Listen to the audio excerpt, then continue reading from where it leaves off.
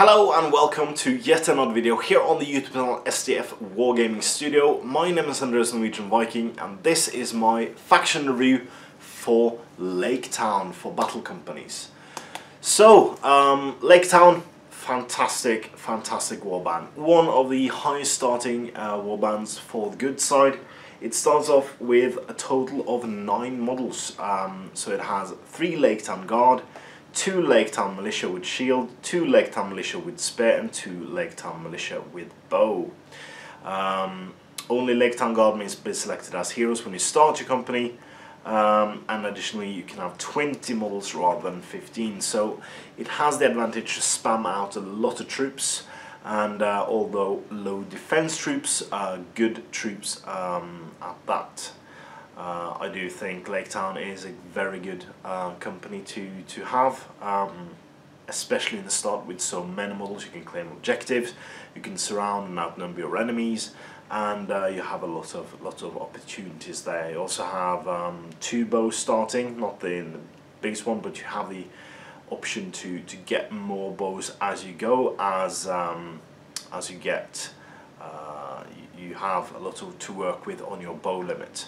You can include 2 more bows from the get-go. So you can basically, if you do the reinforcement result, I'll do this once. On a 1 you get nothing.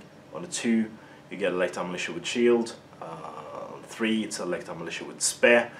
On a 4 it's a Lake Town Militia with bow, and then it's a Lake Town Guard with choice of weapons, and on the 6 it's 2 Lake Town Guard with your choice of weapons. So if you get a 6 straight off the get-go, you can just get yourself 2 Lake Town Guard with bows to maximize your bow limit.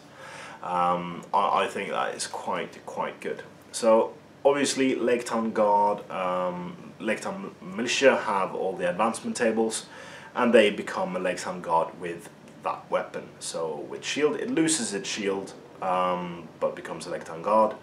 I don't know if that's the best advancement, to be honest. But Lake Town Militia with spear becomes Lake Town Guard with spear, and Lake Town Militia with bow becomes Lake Town Guard with bow. Their army-specific hero upgrade is the Master's Purse Strings. At the start of the fight phase, before any heroic actions are declared, the hero can spend a might point. If they do so, the fight value of all friendly models within 6 inches is increased by 1 until the end phase of that turn. That is quite a powerful special to have. I think that is fantastic. So Lake Town Guard is, well, Lake Town. You can spam a lot of heroes. You do have the option to include lots of things, like for instance, you can get dogs for it. So you do have the ability to gain quite a lot of models. All your heroes can have a guard dog or hunting dog. So that's 23 models you can have in your warband.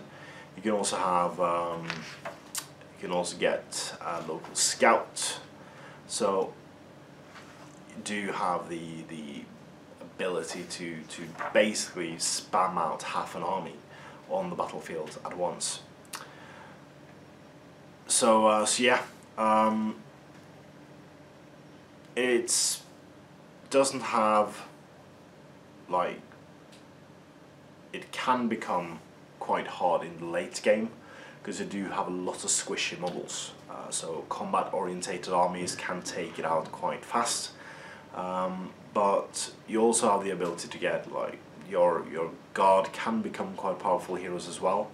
So it all depends on whether or not your Lake Town Militia will die fast in the game, because if you spend your influence points to constantly recruit more models and not spend that influence points to get better equipment for your heroes, that makes the Lake Town Militia, the Lake Town Guard army quite stagnant.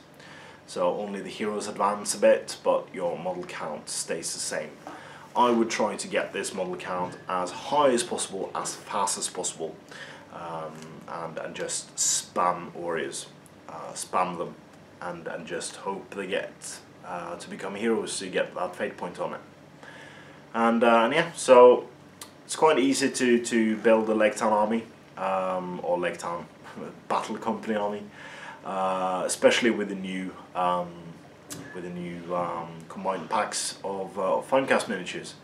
You can now just get one of each, one of the Lake Town Guard and one of the Lake Town Militia, and then you're set. You'll have 2 of each extra for the Militia, and you'll have 1 extra Lake Town Guard with sword, and 4 of each of the with shield, well, with the spear and the bow.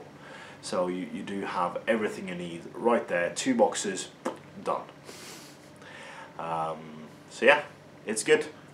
So similarly to Arnor, I think this is a good starting company. Not as quite as high defense, but I think this is good. So tell me what you think in the comments. Am I right? Am I wrong? What company do you want me to do a review on next? Please tell me in the comments. Until next time, I've been Andreas Norwegian Viking. Please comment, like, share and subscribe. Consider supporting STF on Patreon using the link in the description below. And as always, support your hobby.